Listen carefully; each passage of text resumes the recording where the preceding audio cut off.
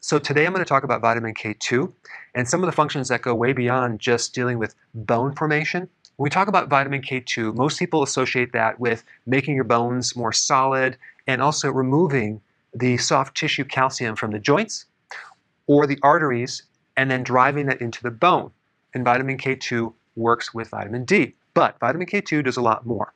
As far as the function of bone goes, we might think it's just a structural scaffolding to hold everything together. But bone not only provides a structural function, but it's vital in making immune cells. A lot of your immune cells originate from the bone marrow, but there's another interesting function. Your bone acts as an endocrine gland.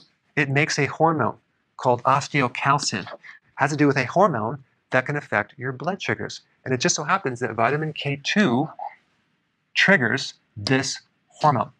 So vitamin K2 has the capacity of improving insulin resistance.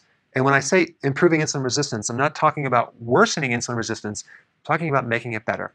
Because vitamin K2 can increase insulin sensitivity. And there's so many people on this planet right now that have a problem with insulin resistance without being aware of it. So vitamin K2 can help stabilize your blood sugars and increase the output, the production of insulin from your pancreas. But it does other things as well. It has the capacity to suppress inflammation. Vitamin K2 is an anti-inflammatory vitamin. We know vitamin D is anti-inflammatory, but vitamin K2 can also help as well. Now, number 4, vitamin K2 can decrease fat accumulation. Why? Because it helps to balance insulin. All right, number 5, vitamin K2 can also increase the capacity of energy in your mitochondria when you exercise. Now, I have some personal experience on this one right here. When I take vitamin K2, 30 minutes before I go on a bike ride, I have much better endurance, especially going up hills. And number 6, it can even increase testosterone. Now, realize if you're female, it's not going to increase testosterone beyond your normal levels, okay? So it's just going to help balance testosterone. Now let's talk about the foods that are high in vitamin K2. Natto, which is fermented soybeans. Butter, if it's grass-fed. Yolk, as in egg yolk. Goose liver. Pepperoni, of course, without the nitrates. Salami, without the nitrates. Sausage, sauerkraut, and certain cheeses, like Munster cheese, Gouda, Brie.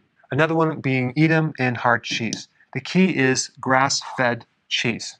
Now, if you look at some of these foods like natto and sauerkraut, K2 is made by a bacteria. It's part of the fermentation process. Now, if you look at some of these other ones, they're either coming from an animal fat or milk or an egg. But the animal originally ate grass, which has a lot of vitamin K1, and then converts it to K2 as a fat-soluble vitamin, and it gets stored in the fat. For more information about K2, check out this video right here.